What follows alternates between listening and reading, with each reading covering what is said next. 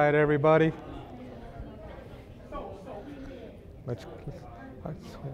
Welcome back. I appreciate you guys still being here after 2 long days of my brain working through some of this. I'm sure I'm tired. You know, I can just appreciate how some of you guys have gone through all this. This is it. This is the final hour or so. I'll try to wrap it up a little bit quicker for you guys.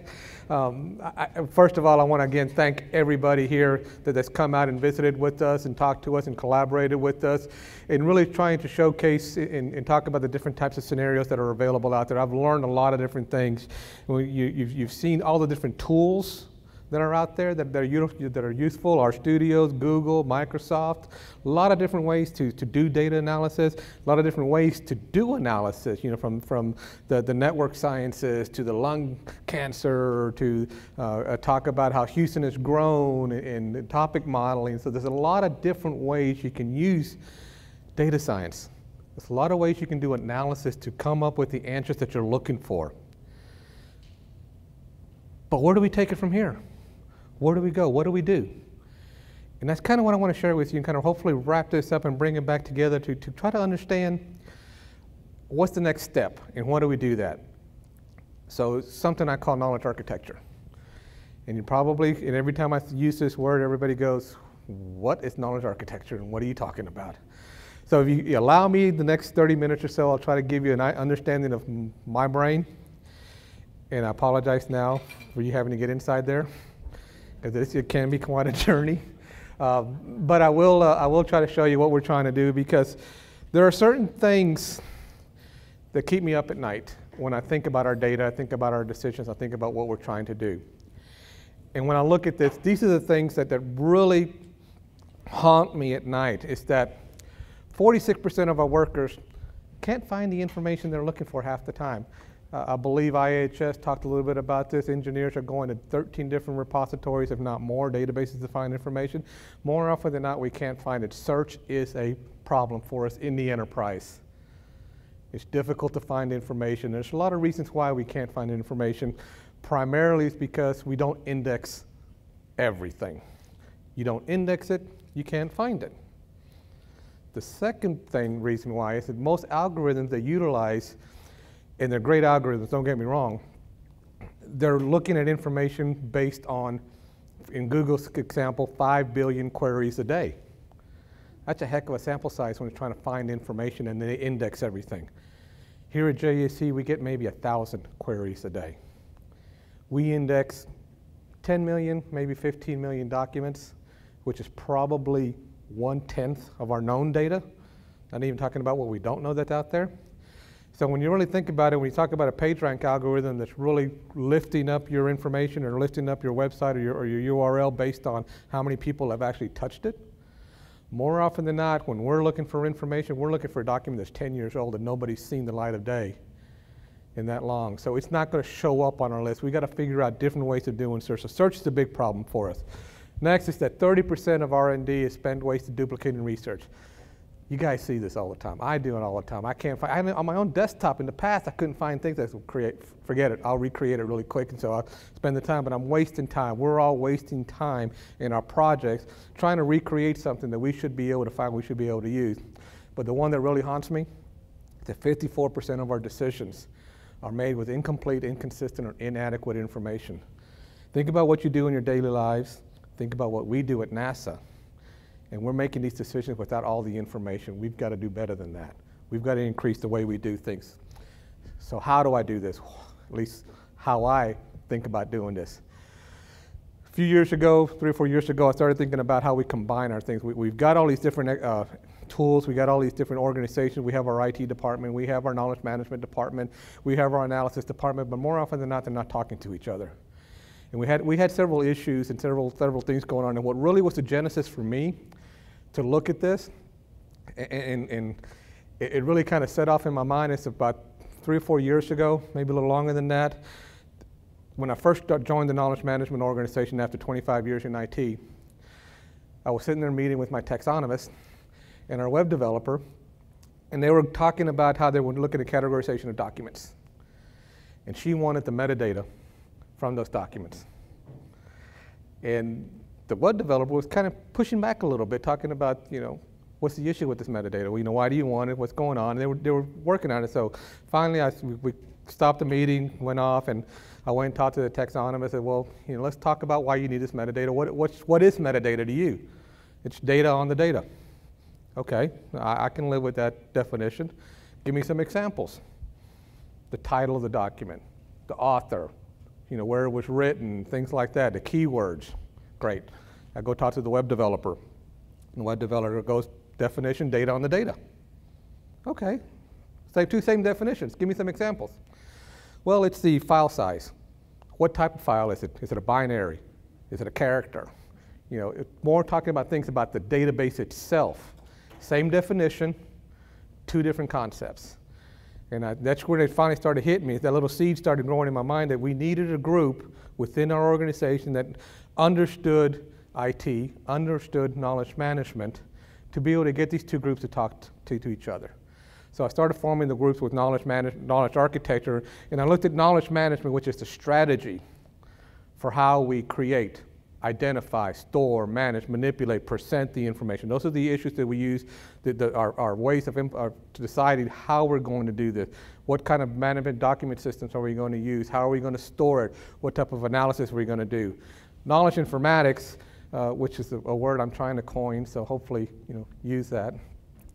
Primarily, it's the pipeline that takes that data and transforms it to our end user. So it's the web platforms, it's how we index things, it's all that IT infrastructure that's down there that allows us to be able to display that information and transmit it to our end users.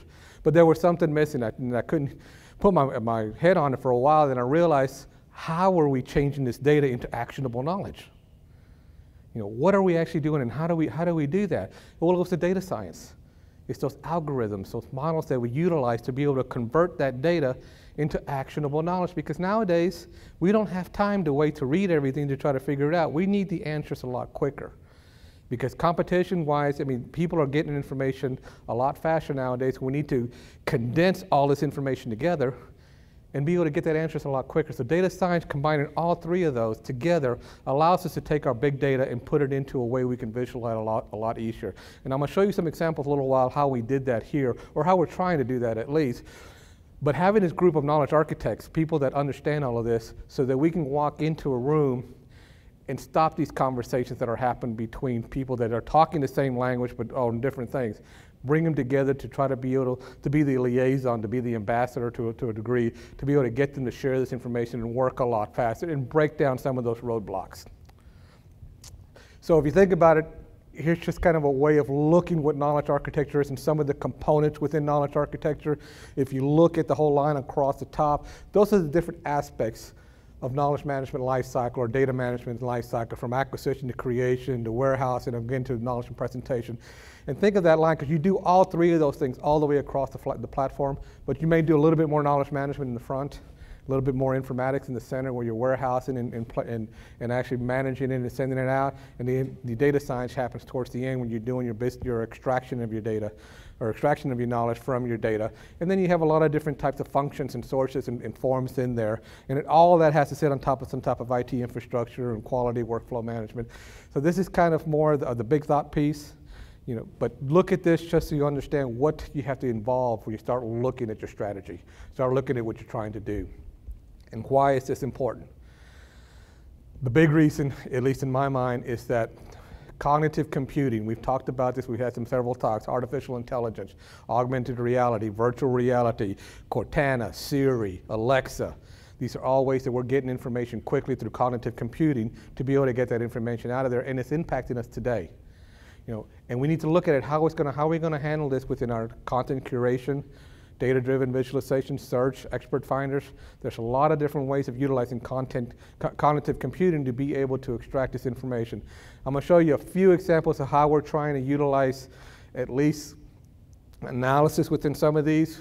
We're working on how we can utilize more of the artificial intelligence in that. We're not there yet, we're still learning, but it's a stepping stone for where we need to get. So when you think about knowledge architecture, because I really want you guys to take all of this back, hopefully, to your organizations. I learned a lot about how to analyze things and how to look at things, but what I also learned is how we can bring it all together. how we can utilize this in an organization. For you guys here at JSC, you're fortunate you have me in my office here to help you guys.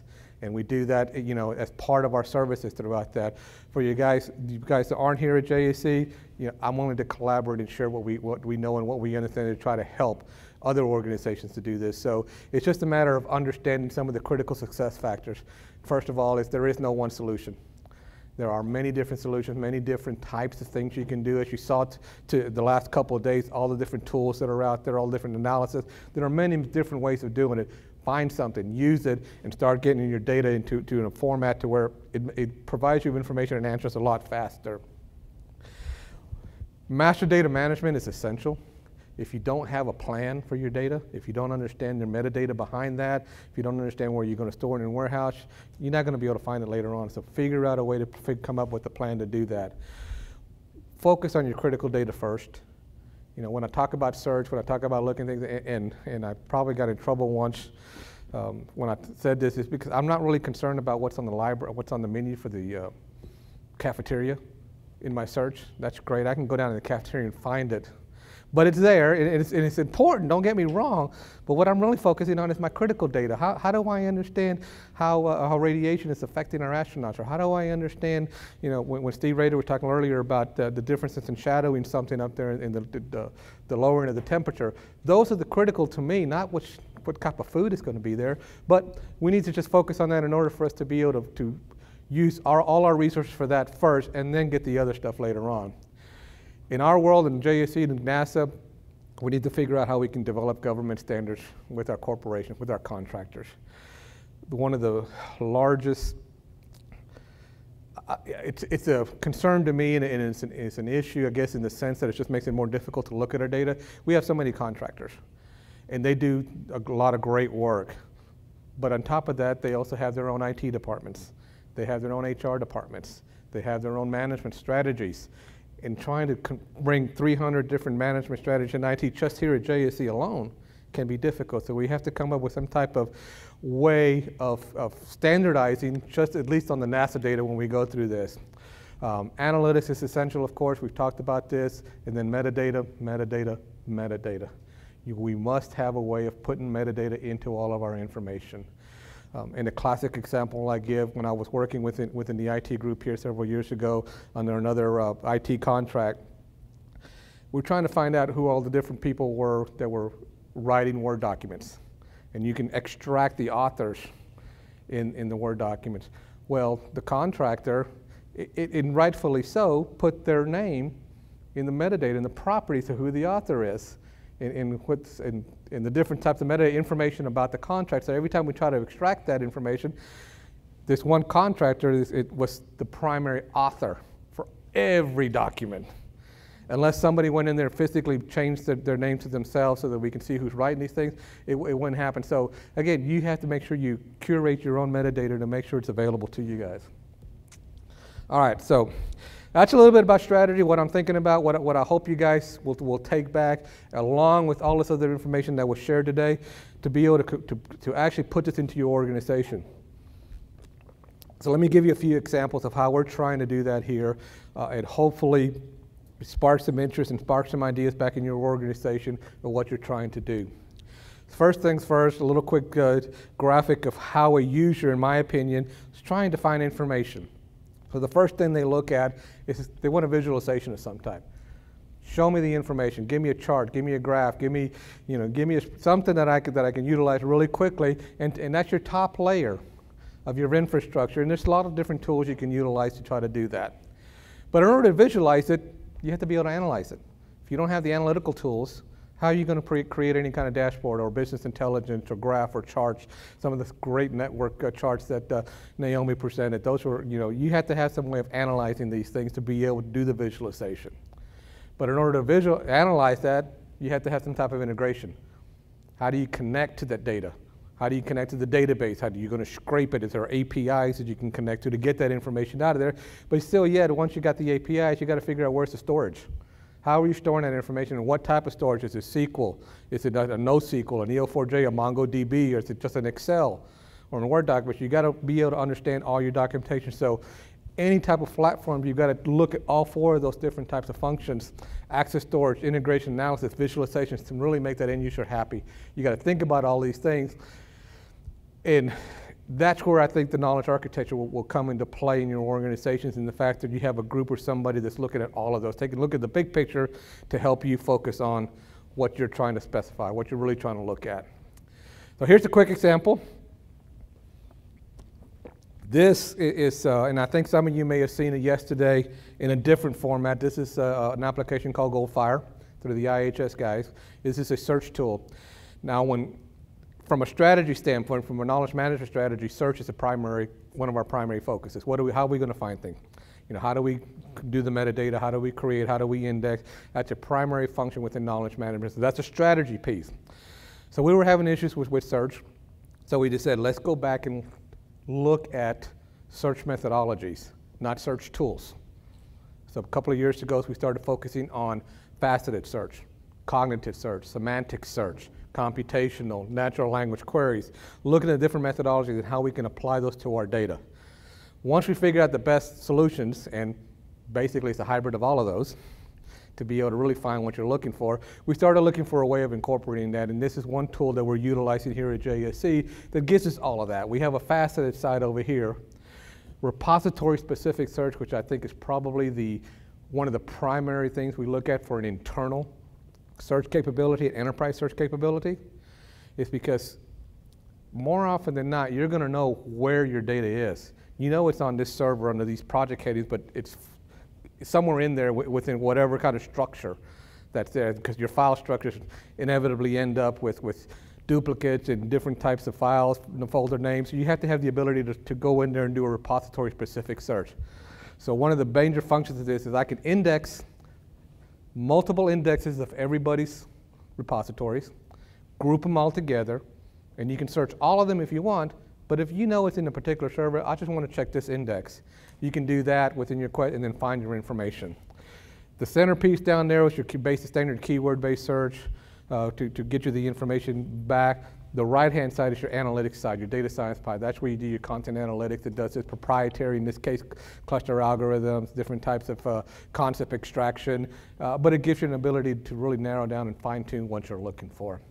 This one scenario here, about a year ago, maybe a little longer than that, I may have mentioned it, but if I did, I apologize, but the Orion capsule, when they were doing a test on the uprighting system, 2015, something like that, they had a partial failure. So they were trying to look for information within the Apollo era documents as to whether there was some type of system, because they had a similar uprighting system in the Apollo capsule. They were trying to figure out if there's some kind of design, something they were doing there they could utilize on the Orion system.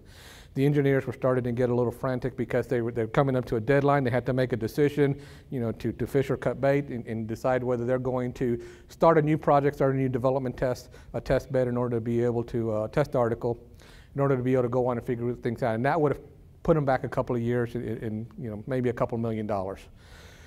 Well, fortunately, or maybe just by coincidence, we were doing a pilot on Goldfire.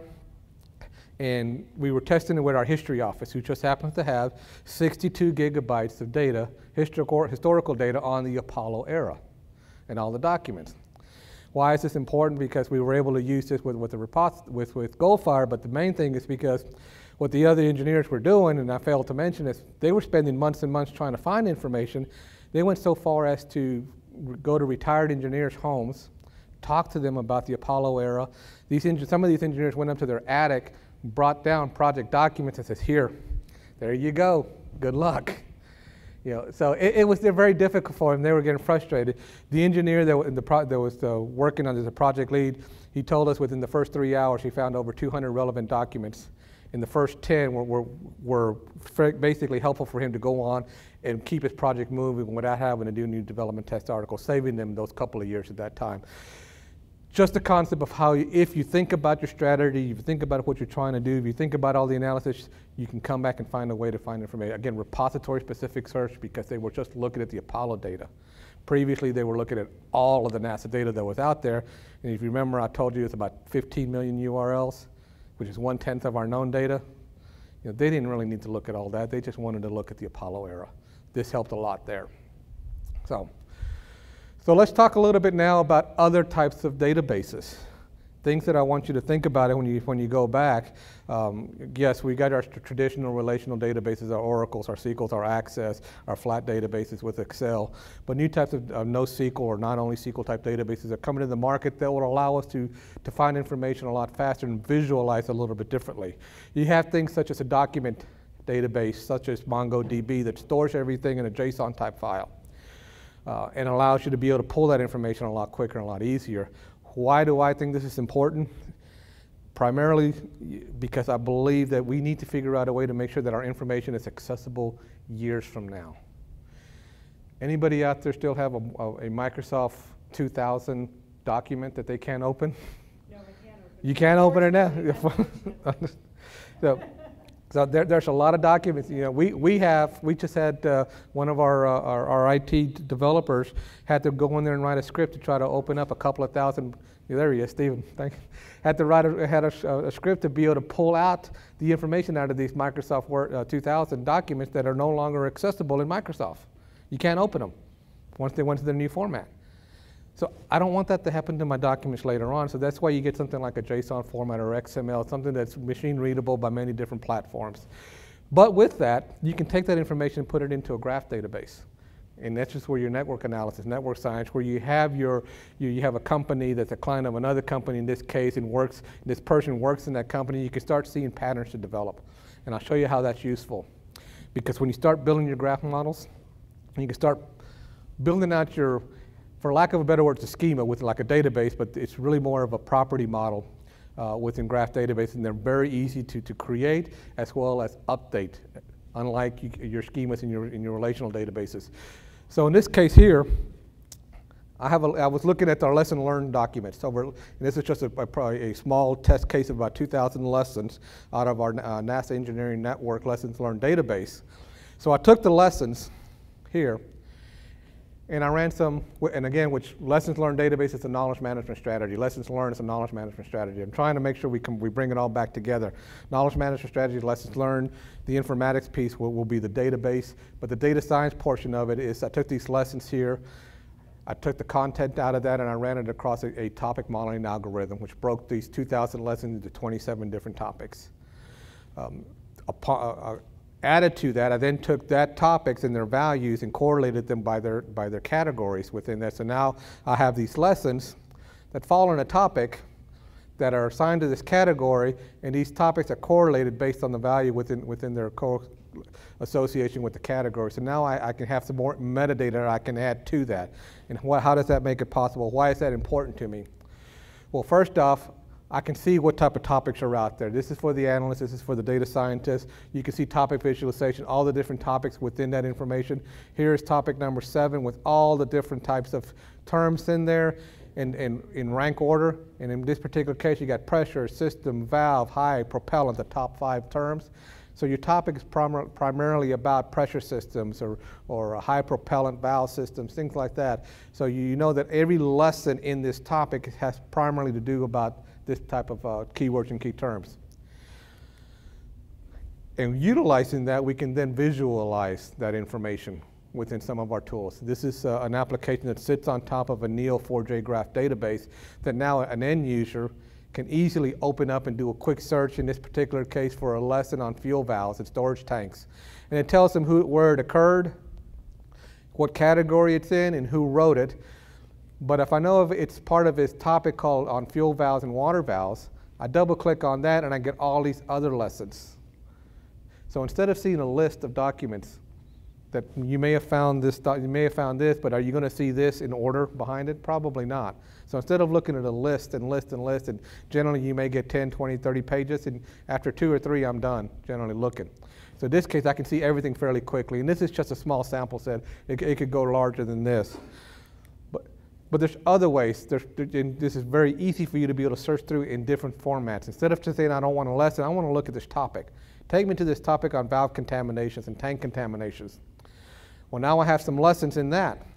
But really what I'm interested in is lessons that fall in the cryogenics also, instead of in the category of cryogenics, instead of energetic material so that I can see all lessons that are tied to this category that also fall on this topic. Very quickly, as an engineer, as somebody that's looking for lessons learned, I narrow down what I'm looking for. Again, bringing together your strategy, your informatics, and your data science to be able to show this information a lot quicker and a lot faster. Because now, as an engineer, I can spend less time trying to find something and more time trying to do the work that I was really designed to do. Okay, separate subject. And so this is more on content curation and taking a look at the information. And some of you may have seen some of this in Cody Bryant's talk a little while ago, but we're doing some work with the Human Factors Group and the Habitability Group, where every time an astronaut comes down from the International Space Station, they have to debrief, and they talk about the information they'll ask them questions about the different systems and environments on there. How was the training equipment? How was the food? How was the environment? What issues did you have? All of that information gets put into a database, and over the years, we've got over close to 90,000 documents that are out there, or comments from the astronauts. Well, they were spending time. They would come and be asked for reports. Can you please tell me what the astronauts thought about the training equipment from Expedition X to Expedition Y over this time frame or over the entire system, whatever the questions they're going to get. So these guys would have to go in there and take a look at the information through the database, pull everything out, and start reading each and every comment. And that's great. I mean, that's what humans are there for. But it would take them time, a couple of weeks maybe, much longer. Maybe. So it would take them some time to be able to sit there and read through and come up with the themes and understanding of what did those comments mean. So we could apply some data set analysis to that to be able to help them shorten that time frame, maybe take away 80% of the time and let them spend 20% of the time to really fine tune and validate. So by applying some polarity or sentiment analysis on the comments, we can figure out whether the astronaut was talking positively and negatively about that system they were interested in, and to what level or what value we could assign to the negative. How negative was it or how positive was it? And then through this core diagram, and this is an interactive chart, by the way, if we were using more of an HTML format, I could actually click on this and interact, and you can see it. But this is what you would do. If I were to hover over the negatives, it would show me which ones were the negative categories were in the quantity of negative comments to that category. And the same thing for positive. So real quickly, you can see where your categories are negative or positive. That's just a start. We can dig down a little deeper by, again, looking at the polarity of this bubble chart. So again, interactive chart. The end user can actually go in there and hover over a comment as they do here, and they would get the information, the actual comment. The line here is neutral, 0. Everything above it is positive, everything below is negative. The size of the little bubble or node here determines the value of the polarity. So the larger the node up here, the more positive. The larger the node down here, more negative. Everything down here is getting close to neutral. And they can drill down really quickly. So if they wanted to see an outlier or something, what does this one say over here? They could hover over it, see the comment, and then start digging a little more deeper within their information. And then other things we can do, which I'm not going to show here, but because of the missions are all happening sequentially, we can do a time series analysis of how those comments changed over time. Did it become more positive or more negative or on some type of on those categories, and why? And think about it, this is really looking after the fact, but if we start following this real time, we can start trying to figure out, is something happening up there that we need to take a look at? If we start seeing more negative comments or more positive comments, we should be able to jump ahead and try to get in front of some of the issues we may be having.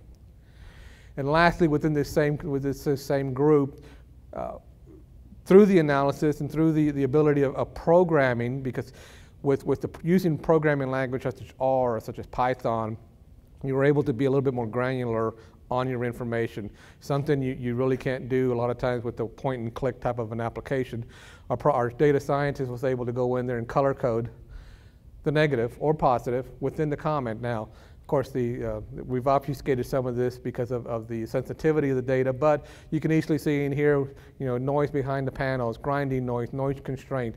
This is identifying some polarity across the comments, and really quickly from a human factors version, from the person actually having to read it, it makes it easier for them to pop out, to see what's negative, to see what's positive, to shorten the amount of time, to help them. We want to utilize this data science, this analysis, to be able to make their job easier. and make it a little bit, so they can spend more time doing other things, because getting a report done for 2 weeks that now we can hopefully do in a day or so makes it a lot easier. They can spend more time doing, again, other things and being more productive. So that's another avenue for content curation, or one aspect of how we can use content curation within our knowledge architecture strategy to be able to look at information.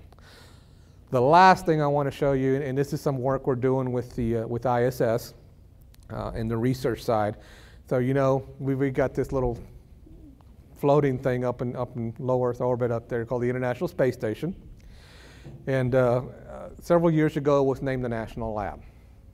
So part of being a national lab, we do investigations or experiments on this national lab, and from that you get publications that get printed out there. And we've got several publications, over 2,000 publications over the last 10, 12, 13 years, something like that. So what we're trying to figure out is, what value does the International Space Station have to the humanity, because that's one of their objectives, and how can we quantify that? So we're trying to understand how these publications or the investigations have impacted or diffused across the knowledge economy. By that, not just academia and publications, but how did that impact education? How did it impact policy? How did it impact industry? Because if you think about it, from some of these publications, you've had patents that have been created. From some of these patents, there have been tools that have been developed, software, hardware. Those hardware and software tools have been led up to companies being formed. So all of that is generating funds back into the economy, and we want to be able to show that the value that the humanity and the U.S. citizens are getting from the work being done up there is being fed back into our industries. So in this example here, this is just the Web of Science, or a map of the Web of Science, which is all the research papers from Thomson Reuters abstracts. In an organization, actually Dr. Katie Berner, out of the University of Indiana, developed this probably going on 10 years ago, I think now. So it's just a representation of different disciplines within the Web of Science. So you've got math and physics, electrical engineering, chemistry, medical specialties. Also, in the size of the nodes are the number of publications that are in that subdiscipline within the top discipline.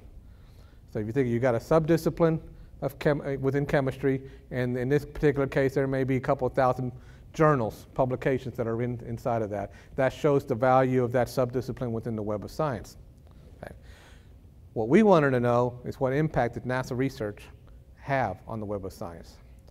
So we overlaid that. We went out there and pulled the information, looked at the data, looked at everything that was funded by NASA research, and saw where here within the different subdisciplines. Now I use this color here to really stand out so you can really see where NASA is. So within, and again, this is an interactive chart. Technically, if we were doing more in an HTML file or something, you'd be able to click over it and you can see the subdiscipline and other metadata and information. But in this case, you may have something in math and physics. This is aerospace engineer, I believe, which makes sense with being NASA. But you've got all different areas within chemistry, health profession, medical, earth sciences, where our research is being used within the Web of Science. But the other benefit it gives us, it tells us where are our gaps, what are we missing, where are our opportunities to be able to do other searches within some of the civil engineering, social science, and humanities. There are other areas that we can look at. So another way to understand how our information is being deployed across the knowledge economy, but where we can make opportunities and where we can work together. Again, utilizing all this information, utilizing knowledge architecture, being able to look at how we combine everything together to be able to utilize our data and analysis will really improve how we do things. We work a lot in isolation sometimes. I mean, we share our data, we share our information, we publicize it, but many times we don't work within our organizations to really showcase how can we deploy this and send this across so that everybody has access to it and make those decisions in actionable knowledge. My contact information, I talk to everybody. If you want to reach out to me, one of my goals is at least, once every 2 weeks to once a month, I will spend an hour. Instead of giving dollars back, I try to give time back to individuals that may need some advice or may need some information or just want to pick my brain on anything. So if you reach out to me on Twitter, on LinkedIn, and I try to dedicate, one day out of the month that I can just try to take that time to be able to talk to folks if they so choose. But I try to share as much information I can. I post everything out there. I'm learning more and more about Twitter. You know, I found a lot of things today, this last couple of days, so that I can do based on some of the examples I've got from some of our staff. But I also try to do a blog every now and then with information out there. But again, I really hope that everybody's had a great time this last couple of days. I hope that everybody got some information that's helpful to them. But primarily, I hope you met somebody that can help you and you can help them. I hope you collaborate. I hope you share your information and you really start bringing together a community here, not just at JSC, but across the area, to be able to have a connection or a network really of individuals that you can go out and talk to be able to figure out the best way to share your data, to analyze your data, and then to promote, you know, more ability for us to be able to get those answers out of our data. So with that, I'll open it up to questions if anybody has any.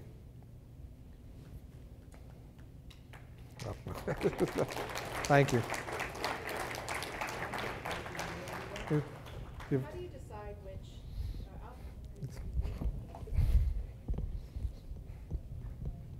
Thank you.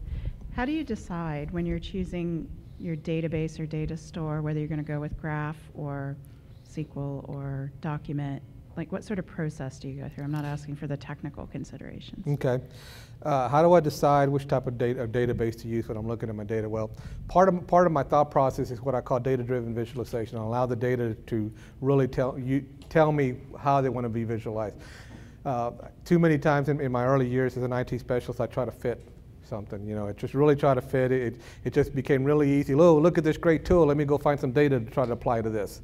So now really what I look at is try to find look at the data itself and let it tell me. So if it's something that's linked data of some type, whether it's a grouping and we can show it better as a link, then I may go to something that's a graph database where I can show the connections and how they may be, the patterns that may be developing.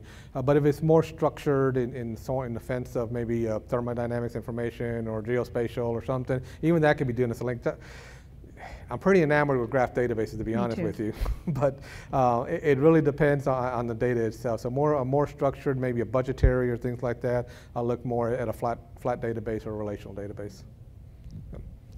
Yes, ma'am. Would you please?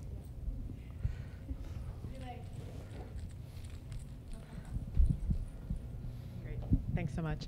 And the work that you've done to try to demonstrate the value of ISS experiments and work, have you opened that up to contractors, or is that primarily a agency-specific service? The work we do, or? No, the work that you've done to demonstrate the value of ISS, whether that's through academic publications or through patent research, have you opened that up to contracts, or is that an agency-specific service through JSC's KM office? Okay, no, it's actually, I'm supporting the ISS research group with some of my analysis. So yes, the ISS research group is actually using some outside contractors to do some of the analysis and some of the research work.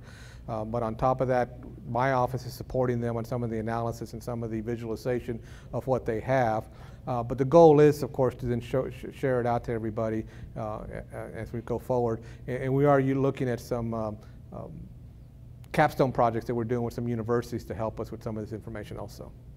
But the ISS research department that you're supporting is JSC? It's JSC, well, it's part of the JSC ISS program, that in this particular case located here at JSC. And all these publications are of course, available publicly. Right. Yeah. Question over here?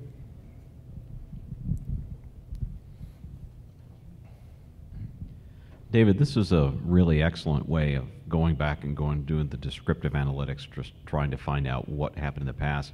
Do you have any plans on using that more in a predictive fashion in the future? Doing it where more? In a predictive fashion. Oh, yeah, definitely in predictive fashion. Yes, I mean, part of it is we have to, I guess, learn how to crawl before we can walk and then run.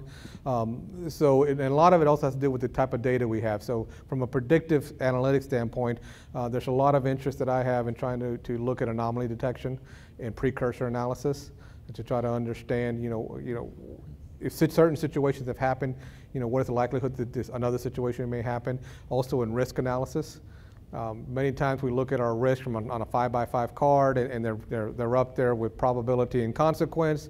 And if something happens, we know what the value of that is. But sometimes if that particular risk happens, how is that connected to some of the other risks? Does that increase that risk level or decrease the risk level of another action? We have to understand that, and can we predict what may also happen after that? So predictive analytics is definitely on our roadmap to be able to understand our data a little better and then try to come back and say, here is what possibly could happen based on our past data. But right now it's a matter of collecting our past data to be able to do that. Okay. Anyone in the back? Come on. I know you have questions. No questions? All right, everybody. Well, not finished yet. At least that's the end of my presentation. I did want to at least, again, thank everybody here for showing up for the last couple of days. This is something that we hope that you've enjoyed. We hope that everybody out on Ustream enjoyed. And that you're willing to come back next year, because we've already got a lot of talk about trying to do this again next year in maybe a different venue with other tracks. We're going to take the information that we've received from you guys and try to improve upon what we did this year. I'm a neophyte in doing some of these things here, but I think it's important that we share our knowledge and share our information. And I hope that you guys are willing to get involved and help us to do that. In any way. It doesn't have to be large, even if it's a small way, just to help share some of the information, do a quick talk at a community call or something, so that we can start sharing this information and really build upon this excitement and go on to next year. But before I end, I have to thank the people that helped us today. Primarily two individuals that I want to thank is Julie Barnes. Julie, please stand up. There's Julie. I really couldn't have done this without Julie. Julie's my event coordinator. I always have had a fear from the beginning that if I throw a party, nobody will show up. And Julie just said, "Don't worry about it, I got it." And she did. She took care of it. She organized it. I would literally wake up at 2, 3 o'clock in the morning, and I text her, "Julie, did you think of this?" "Yes, we got it." "Okay, good." So it was definitely very helpful. The other one, Jessica. Jessica, stand up, please. Jessica McLaughlin. Jessica has been really helpful in this. I mean, in the fact that she really put together a great opportunity for some of our speakers to go out and see what's happening around JSC. Again, I did this with very little budget. So the only way I could attract some of these guys is to promise some type of special VIP tour. And without Jessica, I couldn't have done that, and she's really provided me with a lot. And she also helped me get an astronaut to come out here and speak. With her ability and her connection, she made this really great. And a funny story on the astronaut, because previously we had another astronaut that had accepted to speak. It'd be the keynote instead of Jeff. Unfortunately, he got called away. He got pulled out to be part of another project, and he wasn't going to be able to attend. Well, Jessica and Julie decided not to tell me about it until they found somebody to replace him. So I have to thank you very much, because I probably would have passed out when they told me that, but they did. But everybody else that volunteered, that was part of this volunteer, please stand up right now. Come on, guys. You guys stand up. All these guys are the guys that helped support us. They were moderators. They were. Some of these guys probably felt they had to do it because they work for me, but I appreciate you doing it anyway. I appreciate you getting out there and giving those talks and moderating. Again, I hope everybody had a great time. I know I did. If I didn't meet everybody, please reach out and let's talk. If anything I can do, reach out. And I hope to see you guys next year. Thank you.